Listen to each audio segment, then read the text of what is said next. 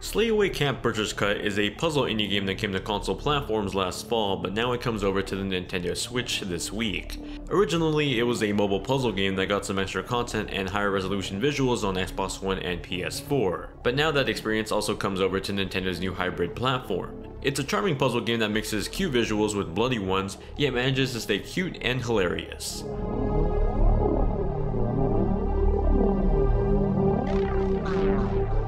Slayaway Camp doesn't necessarily have one big narrative behind it, instead it has a bunch of minor story backdrops for each of the section of puzzles.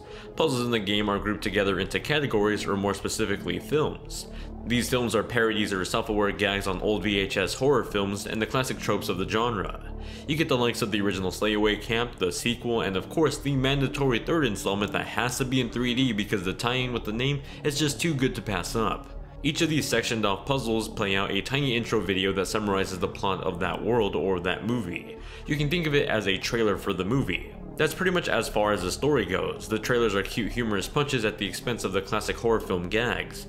While it may not be some sort of grand narrative, I appreciated the cute and funny moments in the videos that worked beautifully with the chibi-like characters on display.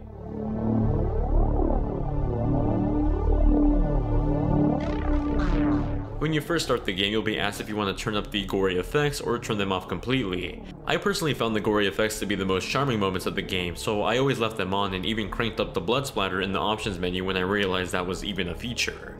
After all this, you're introduced to the game's main hub. Here you have an assortment of different features and unlockables. Under the gore pack section, you can find a list of possible kills, or rather executions.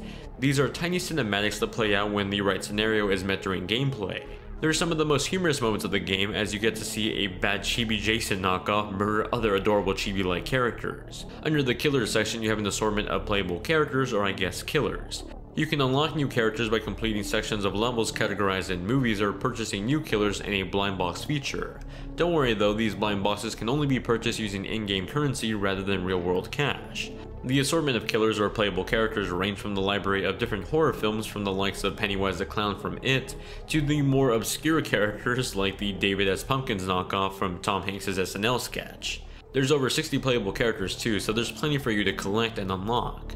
We then have another shop where you can purchase new executions and kills that you can then add on to your gore pack selection. Some of these include a grenade explosion and a juice blender execution, just to name a few, but in total there's more than 90 available. Lastly, there's the movie section, which is pretty much the different assortment of levels in the game.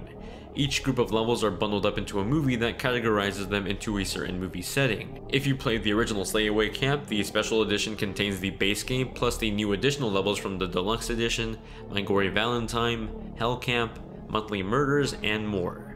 In total, there's over 300 levels for you to play through. Entering one of the levels, you're introduced into the sliding puzzle system.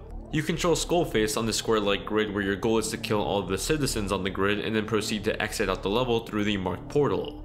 Sounds simple enough, right? You control the character with the analog stick, but if you're playing on the Switch, you can also use the touchscreen controls as well. Sliding the character in one direction has them move continuously until they hit an obstacle. It reminds me of the ice gyms from the earlier Pokemon games. Levels start rather simple at first, but slowly get increasingly more difficult with new obstacle additions. Some of the early obstacles include cops that shoot you down if you land directly in front of them, as well as limits on the amount of turns you can make in a single game. New obstacles and themes are introduced with every new movie, increasing the challenge that the game has to offer. This game is really good about giving you second chances though. At any time in the game you can actually rewind a turn or just restart the level from the beginning, letting you quickly try a new maneuver if you messed up. You're even able to skip levels by paying a fee if you find a certain level too difficult, but want to continue on with the level progression and come back to this puzzle later. As you complete more puzzles, you'll begin to earn game currency. The same game currency that you can use to purchase new killers and gore packs from the game's main menu. This definitely kept me coming back for more puzzles, as I really wanted to see the different killers and kill animations that could be used in the game. That motivated me to keep solving puzzles and earning the money required to do so.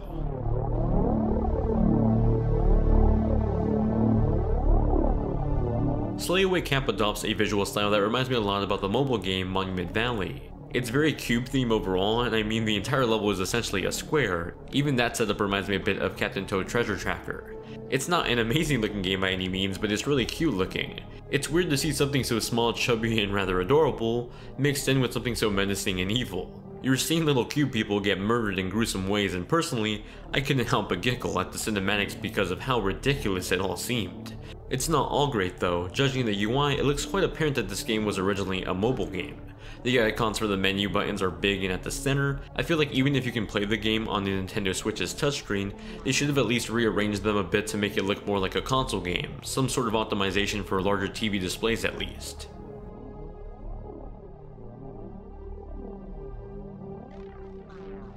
The music in Slayaway Camp is mostly heavy synth music that goes along well with the brutal visuals on display. It really does go well with the whole 80s theme that the movies this game parodies takes place in. It puts you in the mindset of being the serial killer in these puzzle scenarios. With that said, while the music is good, I would have loved to see a bit more effort put into the Switch version's HD rumble. Why? Because, well, there really isn't any.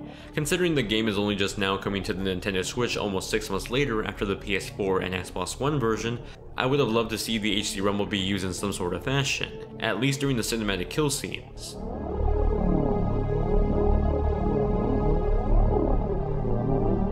Slayaway Camp Butcher's Cut is a fun and charming puzzle game.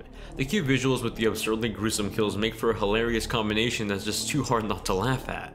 The puzzles themselves are enjoyable and get increasingly more challenging at a gradual pace with the introduction of new obstacles. If you want a fun and entertaining evening of puzzle solving with a nice horror aesthetic applied to it, then you can't really go wrong with this game, even if I wish a bit more effort was put into the port's UI and HD rumble features. That does it for my review of Slayaway Camp for the Switch, Xbox One, PS4, and PC. If you have any questions about the game or future review requests, please leave them in the comments down below.